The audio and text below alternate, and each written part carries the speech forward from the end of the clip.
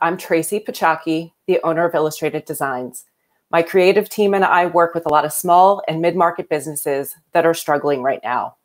After 25 years in the industry, I have a lot of information and tips to share about marketing and events, even during difficult times like these. And I've been sharing those on our social media posts. However, I can only share so many tips myself, and because I want to help as many people during this time as I can, and I'm honored to know some incredible leaders and industry experts that also want to help, I've launched this series. It's interviews to help you run your small business during social distancing. If you have any questions or suggestions, please let me know. My team and I are here to help. But today, I'm excited to speak with Seth Goldstein.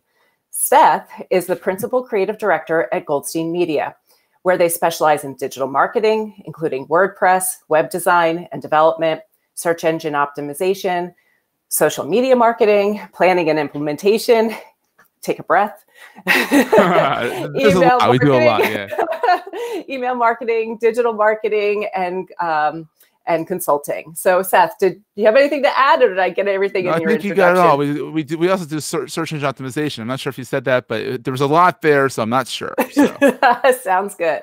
So, I think a lot of us are going to get a comfort in knowing that we're not alone in what we're feeling and what we're experiencing. So as someone who also works with your clients in marketing, I have a multi-part question for you. And I'd love to hear from you what your clients have been struggling with and how they've needed to adjust with regard to social distancing and possible shutdowns, as well as what advice and tips and resources you might be able to give and share with others who might be in the same or a similar position. Yeah, I mean, a lot of my clients, they range, because there's some that are more digital and more online, and they're not, I would say, suffering or being affected quite as much because they can move home and work from home. I mean, it might not be glamorous. I'm in my basement right now, so it's not glamorous. But the idea is that they're not hurting that much yet, but they are seeing the writing on the wall that things will start trickling down. So that what they're doing is they're getting their content marketing squared away. They're starting to share more content and whatnot. Then there's the people that are running cafes and running restaurants, and they can either do takeout, like beans. That, I know one of my clients is saying he's selling the beans, and you come by the store and he'll put them on the curb. You pay ahead of time and all that. So there's been some edits for them to do and whatnot. But the idea is, the tip is, don't stop. Don't stop marketing. Don't stop talking. And when I say don't stop marketing, I mean don't stop sharing good content. Maybe not sell as much, because now it's not really the right time to sell. But if you have a tip on like what you figured out that works for you during this weird time, share it on LinkedIn, share it on Facebook, share it on Instagram. I do a lot of talking on my Instagram accounts where I just share tips as they come to me on the stories. Now, the thing that a lot of people don't understand is that the stories are actually archived, but they're hidden after 24 hours. So you can then make a little collection on the bottom of on your profile of the story. So you can make a COVID-19, unfortunately, or a quarantine story where you can have all your tips in there after they air for 24 hours. So there's a lot of tips out there. But for the business owners out there, don't ignore LinkedIn.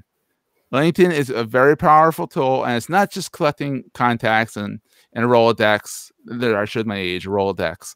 But you want to share your content there. And if you know people, connect to them. If you don't know them, you can go next to their name and hit follow. And then you can get their content without connecting to them, because you really want to know the person at least somewhat before you say, hey, let's be connections. I think that's the term on LinkedIn. There are all different terms. So. Or friends, or just be connected on LinkedIn. And that is what you want to do, is you want to follow a bunch of people so that way your feed gets filled out with good content. You then want to share other people's content as well with a little blurb about your take on the content. So, yeah. So what my biggest takeaway from what you said is you want to stay top of mind. You want to still be out there, but be a good resource for people, right? You know, share good information as opposed to selling. Now, obviously, if you have a service or a product that can help people right now, feel free to sell. But I think by staying top of mind, you are going to be remembered when things get back to normal day to day, right? Yeah. People buy from people that they like. People like to Yeah. deal with people that they like. And even if you have a business like an HVAC company that, unfortunately they have to go into the houses every once in a while when the heater or the AC breaks, you can say, hey, this time, we're having a quarantine discount, and you can discount your services, a little bit, saying, hey, we know this is a tough time for people. And we know that, having us come out to your house is not ideal. So, you can also, what they can do is they can talk about their precautions that they do when they go out to the homes. You can say we're in a complete, it's not HVAC suit, it's a hazmat suit. That's the word. We're in a complete hazmat suit, or we are gloved up and, covered from head to toe. Like, talk about that in a blog post, then share it once again to LinkedIn, to Facebook, to where your audience is, and say, hey, we care about your health and, well-being. But if you need us, this is what our precautions are, and share that out, and then, do stuff like that. Yeah. Yeah. One of the things that I also have seen a lot of companies do is to post to the top of their Facebook page, or, make it very visible on LinkedIn or Instagram. If they're open, if they're working on restricted hours, just let people know what your situation is. I know you work with websites. Have you had any instances where people have that changed on their homepage? Oh my goodness. The first week, we shouldn't be touching my face, but I did wash my hands, so it's and okay. You're home. I'm home, exactly. But no, a lot of my businesses, like the accounting firm I work for, there was 2 extra pages of resources I put up for them. A pop-up that says, this is what's going on right now with our company. Please, do X, Y, Z. Hope you all feel better. I mean, I do some work for a pig adoption company out here. With little populated pigs, and they said visiting hours 7 days a week. Well, we had to take that off the website and say, because of this, we can't invite people back right now, but like, here's some more pictures of the cute pigs to make you happy, kind of thing. Yeah. So there's been a lot of notices that I've been putting up on sites. And one of the biggest things is that that's not stuff I can queue up and do later. That's stuff I get it and I do it. It's not something that waits. Yeah. Yeah, and it's just keeping people informed, keeping that form of communication open, and knowing that not everybody is going to be picking up the phone. They might go to your website or social media page first to see if you're open, to see if, are you doing curbside pickup? Are you selling the coffee beans, even though we can't go into your location right now? So that's great. So and Google's done something interesting also, is on Google My Business, they used to have you wait 3 days when you changed your hours. You can now go in and write temporarily closed if you're closed temporarily. And they'll put it up right away so people are aware and not saying, wait, I drove out here, risked my life to drive out here, and you're closed. Yeah. So, and they're also halting reviews. For better or for worse, they're not letting you, they're holding the reviews in queue until a later date. They're not saying when, but when you get a review, it's not showing up because someone might be a little angry because they showed up, and they want you to have a chance to kind of be on top of things. So okay, well, that's great. I did not know that. Yeah. So I know that your industry, before we went live, you mentioned that you've been staying busy, but after the social distancing restrictions are lifted, what changes, if any, do you think might happen in your industry? I think a lot more companies are going to go digital, not digital, virtual.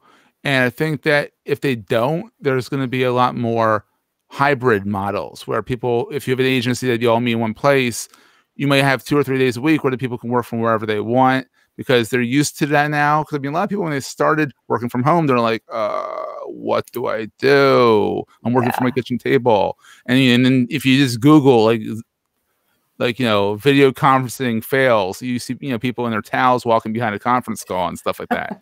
So, I mean, there's a lot of funny things that happen because a lot of people didn't work from home. And now I think that a lot of bigger companies are going to say, all right, just stay at home, or we're going to have, more workforce at home.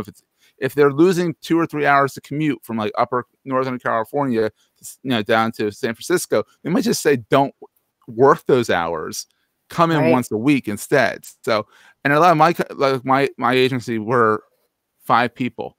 We already work remote, but we've tended to move towards co-working spaces in Doylestown, where we're all working in close quarters. We might all have to stay home now. It depends. Have you seen an uptick in companies that typically didn't sell online, adding shopping carts to their website? Mm-hmm. Yeah, a lot of them are saying like if they can sell it virtually, and via WooCommerce with WordPress or with Shopify, and they're saying, hey, I have these beans. I'm doing nothing during the day. I can ship these out, and they can make a run every Friday to the post office and drop them off. I mean, so there are people thinking, all right, here's my physical business in the physical world, in the terrestrial business. How can I go about virtualizing some aspects of it? I mean, you can't pour someone a coffee and hand it to them through unfortunately, you can't do that. But you can send beans out. You can send out, for like a coffee shop, if you have a scone recipe that you love, and you might not want to give it out, but you might say, hey guys, it's a relatively easy scone recipe. Here's Mama Jay's, scone recipe to make while you're home since you miss it at work, when you come in here. So right. It's little things, and they're all going online, trying their best Great. to kind of share. Yeah. Yeah. And again, staying top of mind. So that's important. That's a great way of marketing yourself right now. So, yes. So, do you have any additional tips or resources that you can recommend, or anything, offers or opportunities that you'd like to mention before we wrap up? Well, I mean, if anyone wants to reach out to me, just go to goldsteinmedia.com. And I am offering, depending on, what your circumstances are. We're not hard and fast on pricing as much. We're like, let's say, how are you doing? Like, if you need a quick revision to your website, we can do that for a lot less, because we're all in this together. That's the thing. This is something that we haven't experienced in our lifetimes.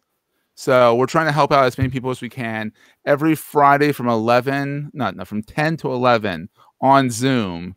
If you go to goldsteinmedia.com/office-hours, I do a free 1 hour office hour just to help people with ideas, like I'm doing right here. If they have a question about their business, come sign into Zoom. There is a password because of crazy stuff that goes on Zoom, but you get the alerts to when they are every Friday from 10 to 11, and you just go to goldsteinmedia.com/office-hours, and the minute you sign up for the alerts, you get the email to the Zoom link. Okay. Well, we'll come say hi. Keep me company. Awesome. We'll put those links in the comment section just in case anybody wants to reach out to you. So please. I always like to end these on a positive note. And with that, I want to ask, what you're grateful for today. And I'll share mine. Today, I'm grateful for everyone that is in our community that is staying home and protecting society as a whole. So Seth, what are you grateful for today? I'm actually grateful for my family. I mean, they're all being very supportive, and they're cheering us along. I'm happy that my mom is actually up in Vermont right now, sheltering in place. They have a house down here and a house in Vermont, and they're like, well, we're on a lot more property up in Vermont, so I'm glad she's healthy and safe. Yes, as much as my kid drives me nuts, I'm glad that he's healthy and happy, and he's honestly keeping me on my toes. Otherwise I'd be down here working nonstop. It's nice to be able to say, all right, it's 12 o'clock or it's 1 o'clock. I'm going to go up and go play with the kid for a little while. He's a good coworker. Awesome. He's my chief distraction officer, my CDO. Oh, I love that term. That's awesome. Well, feel free to steal it. Well, that is definitely a great place to end. Thank you so much, Seth. Thank you for having me. There's a lot of great tips and information. I'm sure a lot of people will benefit from that. So for everyone else, if you could please join us for our next interview, which is going to be this Thursday, April 9th at 11 a.m. with Michelle Keene from Voice Matters. Voice Matters is a marketing and public relations agency that serves small businesses in the area. So until then, stay home and stay healthy. Yes.